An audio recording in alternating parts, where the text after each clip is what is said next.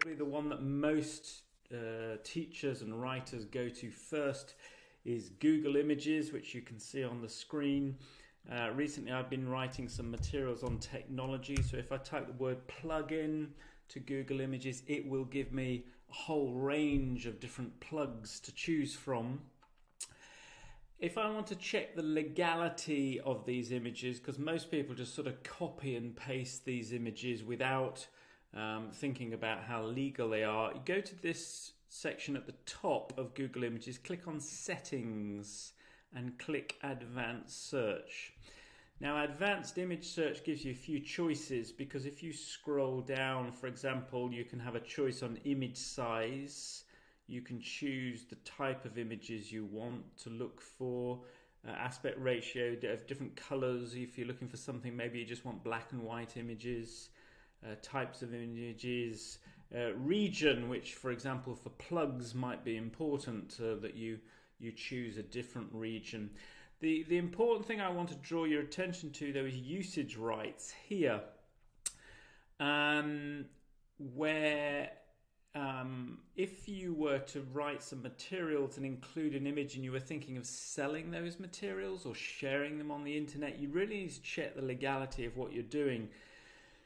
So if you click on Creative Commons licenses, Google will only show you the images which contain Creative Commons licenses. So the photographer has included Creative Commons with the image and will give you an indication of how you can use it. You might not have to pay anything for using the image, but you might need to source the creator. So it'll give you choices, or the image might have come from a photo stock site, so there might be commercial and other licenses attached to the image. For more details on that, click on the usage rights listed there on Google Images and it will tell you more about it. But for any kind of use of images in a commercial or a public kind of way, you really need to know what the deal is with the image. So that's Google Images, probably the most used resource.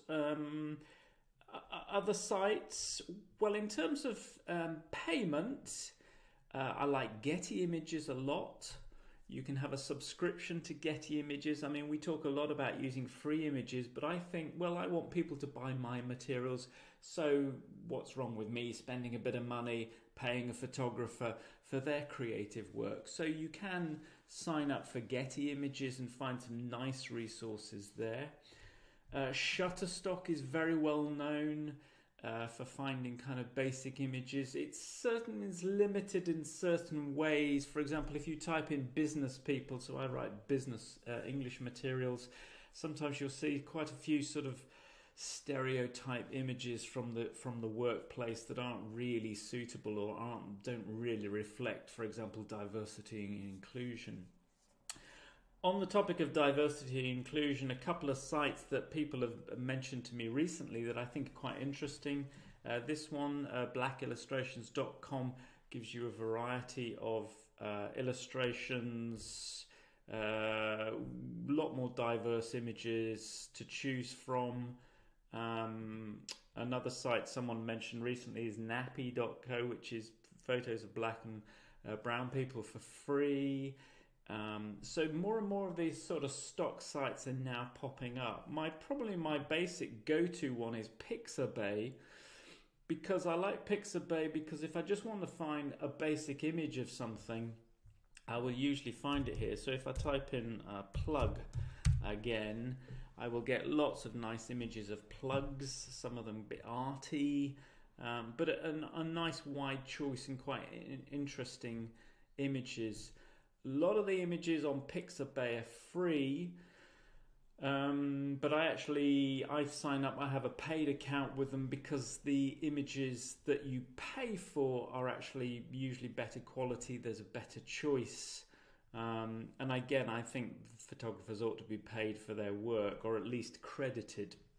On the subject of crediting photographers, if you use a site like Unsplash, Unsplash has become really popular because the images are free images, but when you choose an image, you're often asked to credit the person who took the image. So let's try something. Instead of putting in plug, we're going to go for flower, because Unsplash is particularly good at sort of slightly more abstract images or more arty images. So you'll find all sorts of kind of interesting stuff. I find it. Let's put in, for example, people waiting.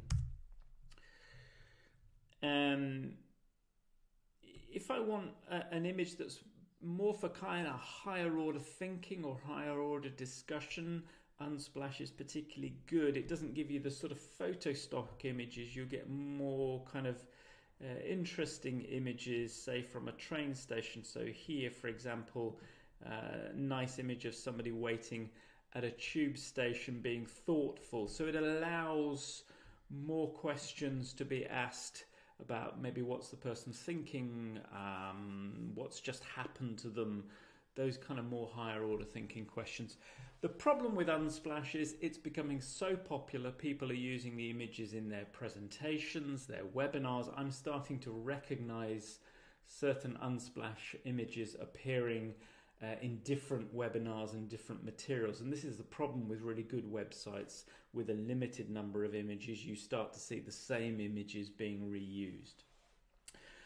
Back to the topic of legalities in terms of use of images. Creative Commons and photographers who have a CC, Creative Commons license on their work. Creative Commons has a website with all the information about the legalities of using images, but it's now set up a sort of picture search space on Creative Commons where you can actually type into Creative Commons itself and it will generate images. So let's try one. Let's put in car. And it will give me over 10,000 images related to the topic of cars.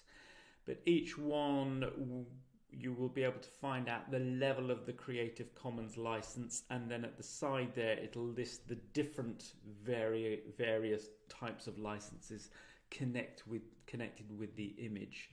So Creative Commons, as well as being a way for photographers to protect their work, it's also the site has become very user-friendly for materials writers. That's all for now. Maybe when you finish watching this video, in the comments section below the video, you could mention some of the other sites where you get images from for your materials and how you go about selecting the images. But I hope that was helpful.